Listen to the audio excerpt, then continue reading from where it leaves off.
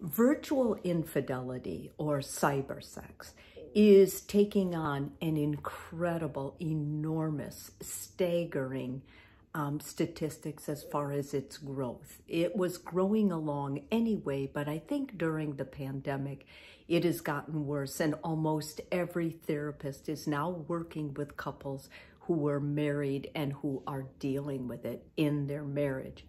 The thing about any kind of virtual infidelity is the lies are so rampant, so easy, that once again, it's the lies that end up destroying the marriage.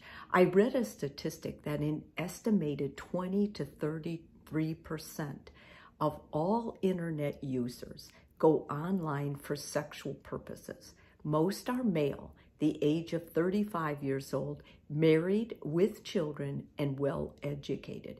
As many as 17% of users become addicted to the online sexual activity. Now, I've talked to you in another video about how affairs are a form of addiction, how they take that on and they replicate the same pattern. So the actual other person, the person you're having the affair with, becomes your vice. And so basically you need that vice.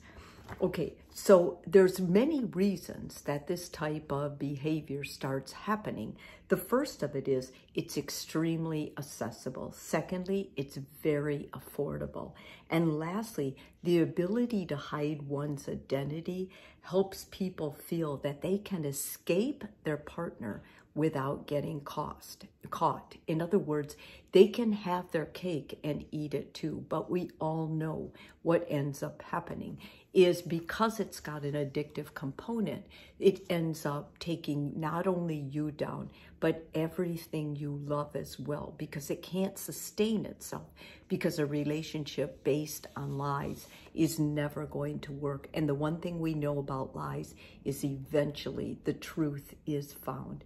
So how does this behavior start? And I think what's so important for couples to understand is this isn't immediate. Like, it starts, and I always say to myself, it starts. Surely somebody saw one of the partners, either the person in the affair or the partner, started seeing the change. But I think by the time, because of couples being so busy and so preoccupied with kids, with work, with other things, they aren't watching their partner, and their partner gets to a point where they're terrified to share anything with their partner. There's so much distance. But what usually begins is you start online chatting with another person. You begin emailing. You do it out of boredom, or maybe just because you're unhappy at home. You're having stress, whatever the reason, it starts the cycle. And then behaviors that were once off limits, face to face, like you shouldn't meet another person for lunch. You have no problem doing that online because there's a safety of the computer or the phone, and you tell yourself because of that it's not real. There's a denial component in it. And then basically individuals seeking to connect to the potential partner, well, they're starting to present themselves in a way that is not real. Like, they can say anything they want, right? They can be whatever they want. They can make up an ideal career. They can talk about how they look. They can talk about how they dress, whatever. I mean, basically, they are creating their own avatar, if you will, especially if they're thinking, well, I'd have like 6 months to a year to meet up with this person. Like, if they're not in shape by then, I'll be in shape. And they might even start a gym membership to fulfill what they're telling this person that they look like or they do for a career. They're scrambling to find out what they told this person that they actually do so they can research it and use the lingo. I have seen incredible things. There's a lot of work that partners will put up to try and create a false front when they're in one of these virtual infidelity affairs. So you can see what may have started somewhat innocently, like they were bored or they were still a choice. But I mean, it wasn't ever thought of at that point to be something greater. It's taking on a whole new like motivation and momentum, and you can see that. So what are the signs? You're going to feel a decrease of self-esteem because you're going to get needier on this other person. And because it's an addictive format, when you're not with them, you're extremely anxious. You're always anxious. You're anxious somebody's going to find out. You're anxious you might lose them. You're anxious about what you're doing, especially if you have a pretty strong moral code, strong moral conscience. If you know that this is wrong, that you're violating your vows, if you feel strongly about that, you're going to have a whole new tension that you may have never felt before.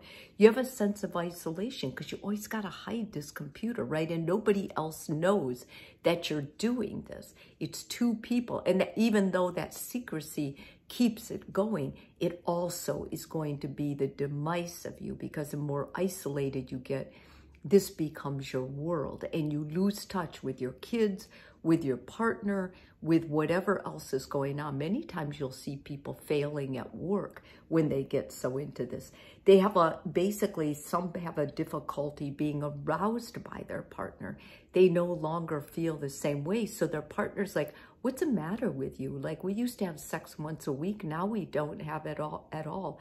And then on the other side, there are people who start demanding these, outrageous sexual acts, because what they're seeing virtually with this other person that they like is this person will do anything. And if your partner is maybe more shy or embarrassed about sexual acts, they're going to think you're going through some kind of a crisis. Like, why now? Why do you want to bring a third person in now when we've never done that in the past? The partner watching may see a significant change, but at this point, the partner's always home. They don't really know what else to blame it on. They're like, well, they're not going anywhere. And many people just don't think of the phone or internet, a virtual person, as being real. But make no mistake, virtual affairs are rampant, and they're every bit as potent as a real person that you're seeing day to day or you're running away to see. And eventually they can even get to that. So the partner starts getting a little insecure at this point. They start they start feeling less trust. They're checking more. There's something going on. They're getting further and further away from their spouse. And they may be giving more attention to the kids. They may be alerting the kids that something's going on.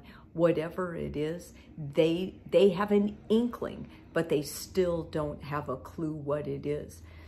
If the most important thing that you understand at this point is you don't have to allow this to screw up your marriage. At this point, there is still things that you can do that are going to make a difference. And the first thing I'm going to encourage you to do, and perhaps the hardest, is to confront your spouse, the person who is cheating. Now, when you confront them and you tell them you know something's going on, they may confess. They may confess right then. They may feel so guilty. They may beg your forgiveness. They may ask you what they can do. And if they take that tactic, that's a wonderful time at that point to seek therapy right away. Well, we're going to need to go to therapy. I don't know what I need. Let's do that. If you're okay with that, if you're feeling like this is something you guys can work through.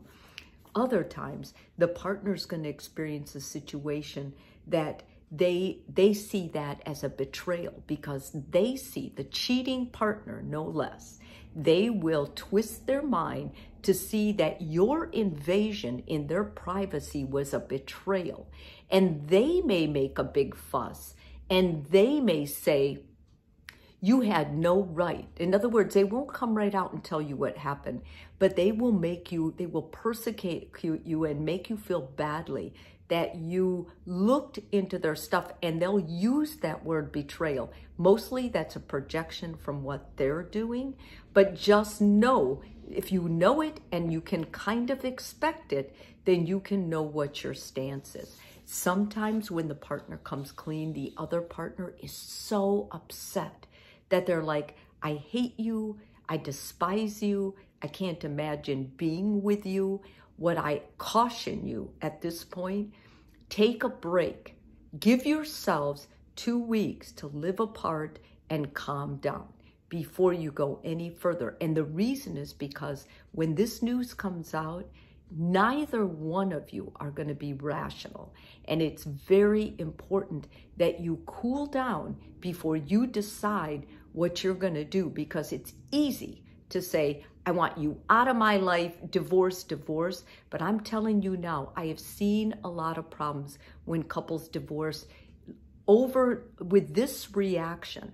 And the reason is because it's too fast. It's too fast, and it's not going to be good for you, and it's not going to be good for the kids. And ultimately, the person that's cheating, it's not going to be in their favor either. So as much as you can, try to preserve a line where the two of you decide to take a break. Sometimes after confrontation, the person who is the cheater is so anxious and so scared and so addicted to this virtual companion that what they will end up doing is they will say, I want out of the marriage. And they will just feel like they're the ones that are going to cut the marriage off. Once again, if that happens, then what you need to do as the person being betrayed by a cheater, you need to get a lawyer and you need to get a counselor, but you do not want to file any papers at this point until you're advised by a therapist and a lawyer, because this is often a reaction to severe guilt, to severe fear, anxiety, it's an addict's response. So you have to be the one who understands, I protect myself, I protect my kids. And the way I do that, I get a therapist, I get a lawyer, and I say as little as possible at this point till I've had counsel from both of them. Your partner will use all kinds of lies. They've lived on lies, basically, and you have to expect those.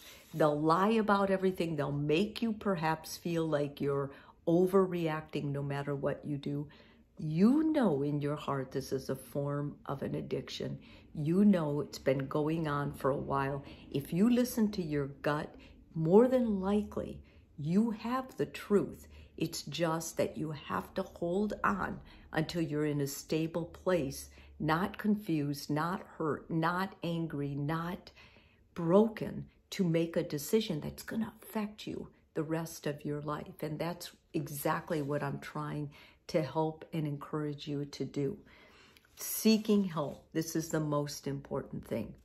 If both people are invested in the marriage, and 2/3 of my clients who this happens to are, then I recommend you each go to a therapist, make everything transparent, no matter how difficult.